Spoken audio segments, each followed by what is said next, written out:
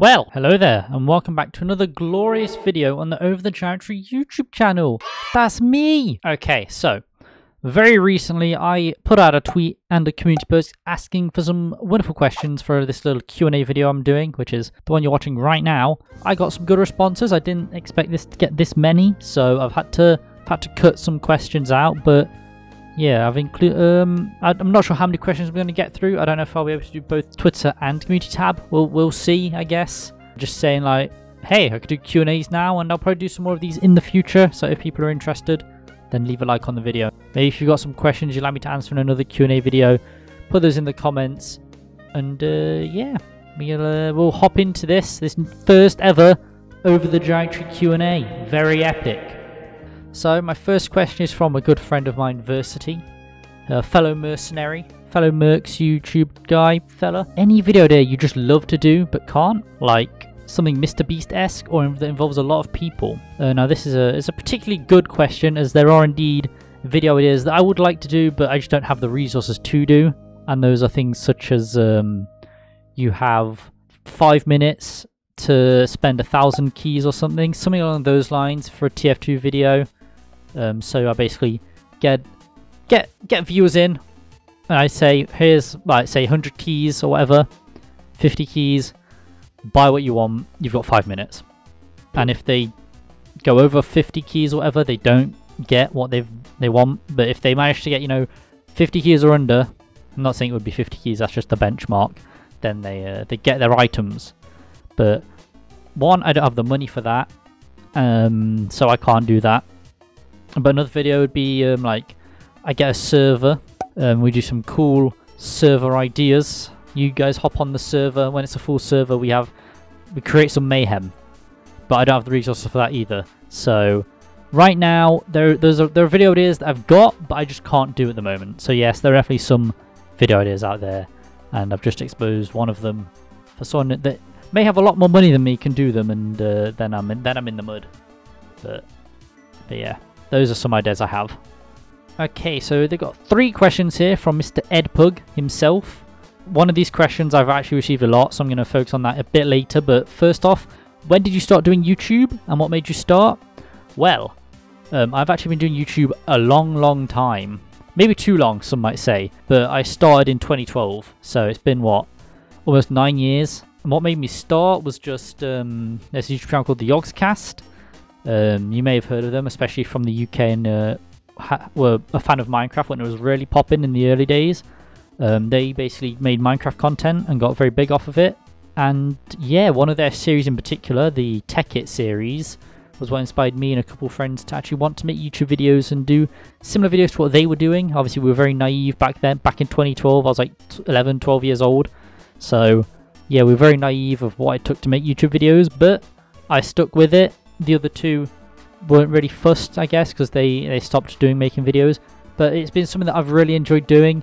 So while we did originally start to make videos like the Yogscast, I've kind of evolved my content throughout the years into stuff that I'm just happy to produce, happy to make, having fun doing it. I don't really care if I make money from it. I just want to make fun videos that I hope other people enjoy as much as I enjoy making them. So that's basically what I'm doing now. And what do I plan on my channel for the future? Just continue doing what I'm doing, you know, keep making TF2 videos. If there's a game out that I really enjoyed, then I'll make videos on that. But recently there have not been many games out that I've actually really enjoyed, apart from, say, like Fortnite. But Fortnite was 2018, so since then there haven't really been that many games that I've been like, ooh, I really need to fucking play. Obviously I do like live streams, so I'll probably stream some of those games, you know, turn them into a Twitch highlights video or something. But really, for my channel, I just continue making videos I enjoy, really. There's not really anything big that I've got planned for the future, really. Actually, tell a lie. There's one video that if I can plan and get together, I think it's going to be a banger. And I'm really looking forward to actually hopefully making that, if I can pull it together how I want to pull it together. It's all in this head, and I'm not saying until, you know, I've actually like started or recorded it, because I don't want to let anyone down. So Bino has asked my opinion on this wonderful image here. I assume it's of his medic loadout, with the strange face cosmetic, I believe. I don't know what it's called. Yeah, it sure is something. It sure is. He's kind of staring into my soul. Yeah, it's a bit cursed. It's a bit cursed, Beano. Less of that, please. Matt asks why. I don't know, man. I wish I could tell you why, but I've got no idea.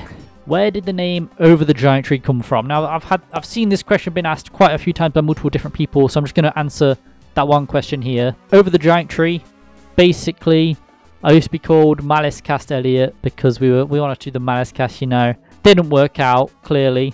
So I felt, you know, I should rebrand. And I felt that Over the Giant Tree was a good name. I was inspired by In the Little Wood, a fellow YouTuber. So I kind of flipped In the Little Wood into Over the Giant Tree. I think it's a pretty cool name. And then I've since shortened that to OTGT, which can stand for OTGT or can stand for Over the Giant Tree, really. I don't really care. You know, I don't mind going by Over the Giant Tree, OTGT, whatever you want to call me. Dude the Ninja, what are my honest opinions on his content, Warpaint Classic and the Beep Man? If you're not following Dude the Ninja, you probably should, because he makes some very cool mods for TF2 and also makes some pretty cool videos with these mods and stuff he's done. So your content, very good, very unique stuff. I really enjoy watching it. You've made some great mods and some great content. I'm not sure if by content you mean your mods and your YouTube stuff or just one or the other, but I'm taking it as both, and I do like both. I really enjoy seeing what mods you produce. Your Fortnite ports are very cool, very funny, seeing some people in the community getting riled up there playing Fortnite stuff in TF2. But personally, I think it's very cool. And as well as your Lego universe, I believe it is, or just Lego mods in general. I also like them a lot because big fan of Lego. So keep up the good work on those fronts and your videos as well, and they're pretty funny, showcasing your mods and whatnot. So yeah, keep it up, Dude the Ninja. Very cool guy.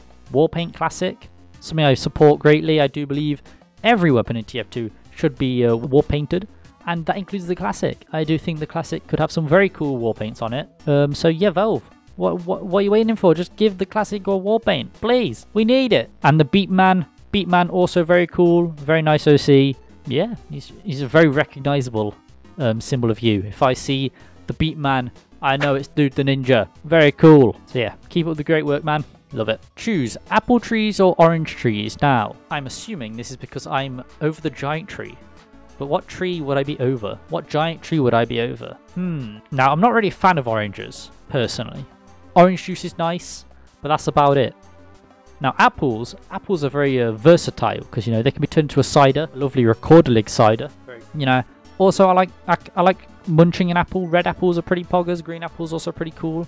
So I think it's gonna have to be apple trees. If we're talking in terms of trees, it's gonna have to be the apple tree. What weapon or weapons would I want to own the most? Ooh, now this is a tough question because there is one item in TF2, well, one weapon in TF2 that I would really like to own, but it is hella expensive, and I don't think I will ever be able to afford it in my career, my TF2 career. But that is an Australian flamethrower. All right, that's not too expensive, you know. Well, it is expensive, but it's not like that expensive compared to some items out there. Professional kill streak Australian flamethrower with the spell that makes your fire green. That, you know, the one, that's that one, yeah.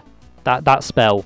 I don't really care about other spells, but as for the professional kill streak effect, to be fair, I'm not too fussed on what effect the professional kill streak kit is.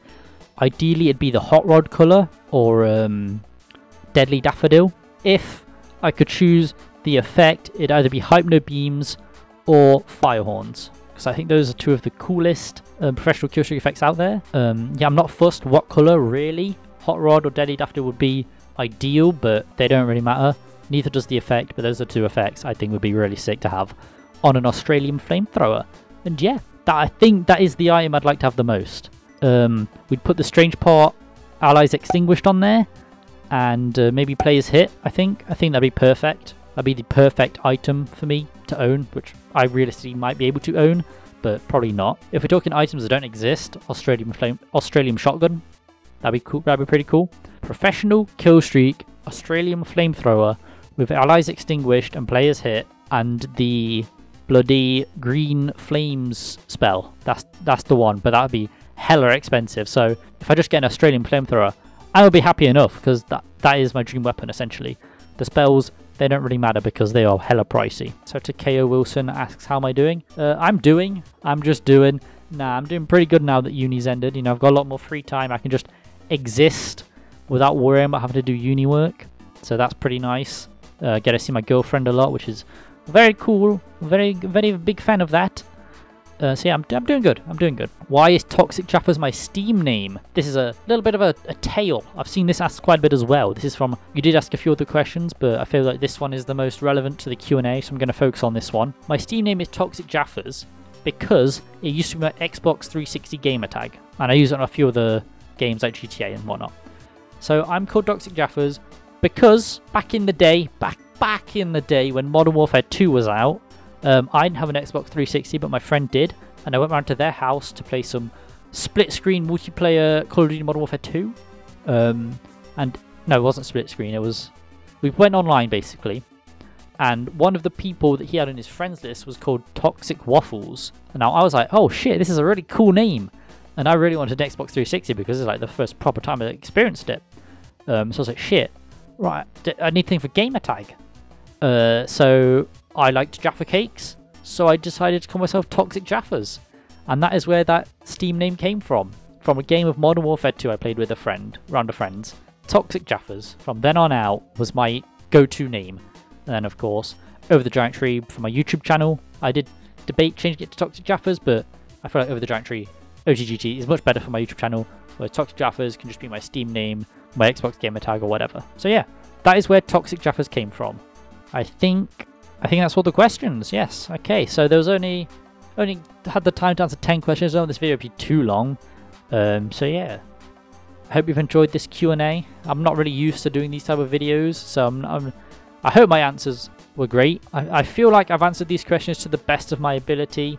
I know I missed some questions that people asked on YouTube specifically. I'm sorry I didn't get to those, but I don't want this video to be like half an hour, 20 minutes long. So yeah, I hope you did enjoy this Q&A. It's the first one I've ever done, so please go easy on me. But yeah, if you did enjoy, be sure to leave a like on the video. Subscribe down below, that'd be much appreciated. I probably will do more of these in the future. If people have questions they want answered, you know, comment them down below. Or follow me on Twitter @OverTheGiantTree, and turn on tweet notifications so you can see when I next tweet out. Or just have post notifications on for me, and then I can post it in the community tab and hopefully answer more of your questions from there. So yeah, this has been my first ever Q&A. Big thank you to anyone who asked me a question. Did not expect the amount of questions that I did receive, so thank you very much for that. I hope you have enjoyed. Be sure to leave a like, subscribe, all that jazz. And yeah, I shall see you guys in the next video. Have a great day. Peace. Hey, oh, I've been up for like 2 hours. 2 hours. Yo, bitch came through, took a few showers. I don't buy, I just money dance. Yeah, that wristwatch costs 100 grand.